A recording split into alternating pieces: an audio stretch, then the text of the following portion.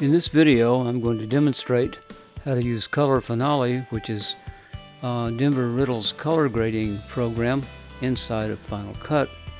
It's very superior to the tools that Final Cut has. And the first thing I'm going to do is open up Color Finale, and it's in the effects browser once you download it. And now I'm going to open up the tools palette. We've got 4 tools that are useful here. Of course, you've got your color wheels, and they have exposure controls as well, and at the end you can see saturation over there. And then you've got your standard curves, which are tremendously useful. And here's a new thing I've never seen before, and these are vectors, and with them you isolate and adjust colors within the image. Very cool. And then you have LUTs, lookup tables, that you can choose to use. We're not going to use any today.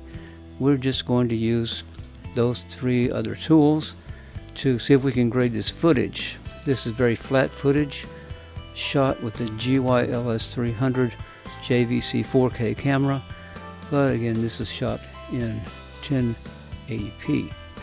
First thing I'm going to do is go into the color wheels. I'm going to do a little adjustment on the exposure. I don't see any need to really adjust the colors with the wheels at all at this point, and we're going to do our saturation later. So that sort of looks okay.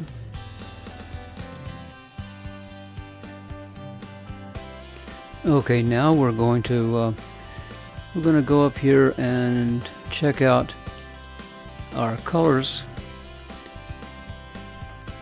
and they're very well balanced, as you can see. They're not quite filling up the... There we go. So anyway, I did a little lift there, and it's getting better. Now I'd like to actually even out the green and the blue, make it perfectly even at this point. And I'm doing that with the curves. Of course, that's kind of a down and dirty adjustment, but it sort of gets me there. So, and as you can see, we've changed our exposure, so I'm going to see if I can pull that down a little bit before I go any further. You can always change things, you can always make things pop later on. And the thing I'm going to pull down, use the master curve there, and create just a little bit of contrast in that image. It could use a little bit more than was actually shot with. Alright, so that's pretty good. And as you can see, we're looking at our vectors now, and our red color is quite, our skin tone is quite over to red, too far, and it's also not very saturated, duh, of course. So let's see, what are we going to do about that? Well, one of the things first thing that I'd like to do is to go to these vectors, and I'm going to start with the red, and you'll be able to see how you can isolate colors here. Here's the red, and up the slider, you have 3 sliders there. You see, oh, that's a terrible magenta. And then when you run it down there, of course, you look like the Incredible Video Hulk.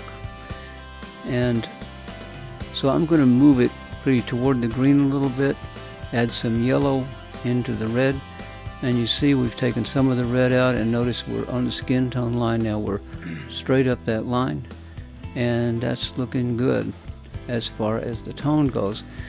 Now I'm going to go into the regular Final Cut to boost the saturation. I do that because I can really isolate those more easily, for me anyway, with lows, mids, and highs. Generally, I just change the mids and the highs. So, alright, now we're back. We're starting to get some real color in there. Very cool, and you can see we're moving up the color line to show we got an increase in saturation. And, you know, we really need to adjust that exposure. It's still on the high side. Our colors are good. All right. Get to the vectors. There we go, to the vector. And now I'm going to actually take the red and I'm going to move it further over to the yellow side. And you see I'm starting a little bit jaundiced there, God forbid. But I'm going to take the yellow now, and you notice on the yellow, see, way down there it turns green, and up there it turns red. So I'm going to put some of the red back in, a little red tone there with the yellow, and I'm going to boost my saturation. And the other thing about these vectors that's wonderful is you can not just change the color shading, but you can also change the luminosity and the saturation. Super cool adjustments. And let's see, what should we do next?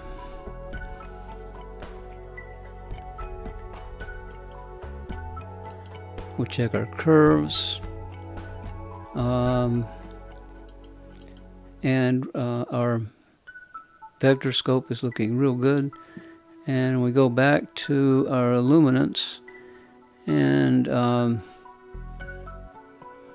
well, I tried this, but this is a mistake. I shouldn't try to make this adjustment. No, it's never gonna fly. We'll get that right back and see if we can pull that down and retain our saturation. And I'm just going to pull it all down there in the color wheels, controlling the exposure there. And now we're starting to, it's, you know, a little on the bright side from what I'm used to, but it's better. And give the face a little bit of luminance there by boosting the red. And we're going to go to the blue now, and we're going to adjust the shirt because the shirt is not quite the right color. And my blue shirt has a little bit of greenish tint to it. And as you can see, we're going to, cyan can do a lot. You're yellow up there at the top, and then you go into a deeper blue down there. So we're going to make an adjustment with the cyan, and it looks pretty good.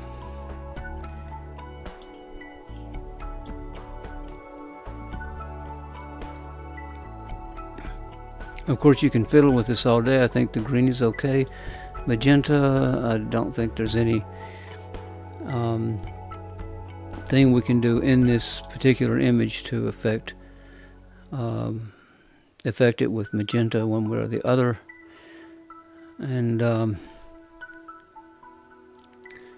all right, I think that's working out fine. So here we are, all finished up, and this is the video that we end up with. Of course, we can always make improvements. There's always room for improvements, but I'm going to stop it right here so you can see. Right there's what we've ended up with so far. Now let's take a look at what we looked like before. There we go. That's the flat profile we began with, and that's what we end up with. Pretty cool. And you'll notice that I did move a little bit to the right side of the red there.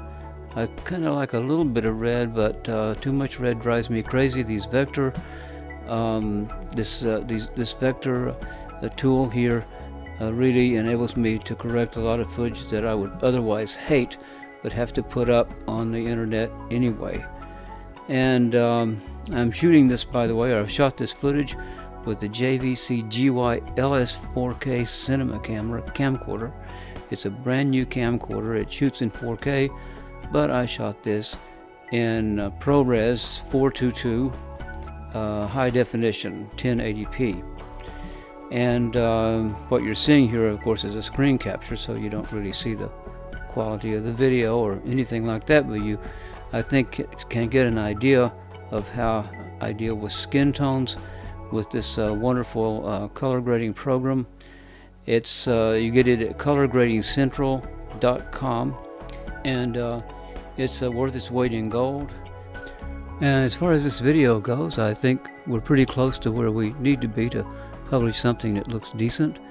This program has enabled me to publish a lot of stuff that I like rather than stuff that I hate, especially when it comes to skin tones.